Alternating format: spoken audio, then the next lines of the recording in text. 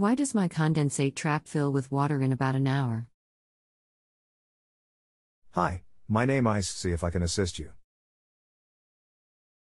Your condensate trap is supposed to fill up with water if connected to outside or a drain. This stops odors etc. coming into the property. When full, the trap should let any condensation from the boiler run out to drain automatically.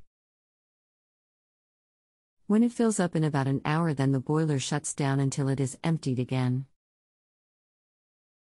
What I need to know is why is so much water going into the trap, where is it all coming from?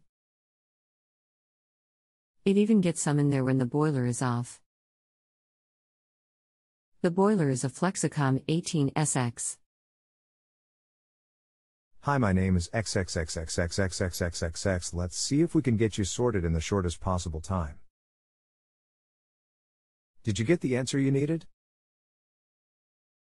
So far you haven't told me anything. I know why the trap is there. What I need to know is why is it filling up in such a short time and shutting the boiler down. The trap should fill when the boiler is running. It is a condensing boiler.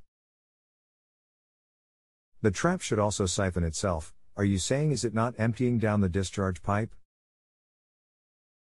If the water is backing up and cutting the boiler out, it sounds like you have a blockage somewhere along the outlet.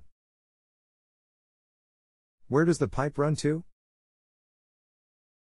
Sometimes, depending on your weather, the pipe will freeze if it runs outside. A kettle of hot water will solve the issue. Ran along the pipe. Make sure that the pipe, if visible, is not running at a backfall towards the boiler. It needs to run downhill away from the boiler.